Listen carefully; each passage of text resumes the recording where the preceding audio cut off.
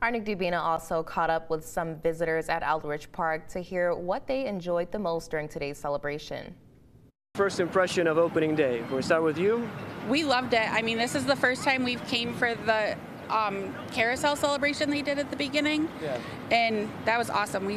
We loved that. A carousel because so it goes slow first and it goes really fast, and I like what they did with no people on it and just spin it. One of my favorite ones is probably the turtles. Turtle chase. Yeah, that one's really cool.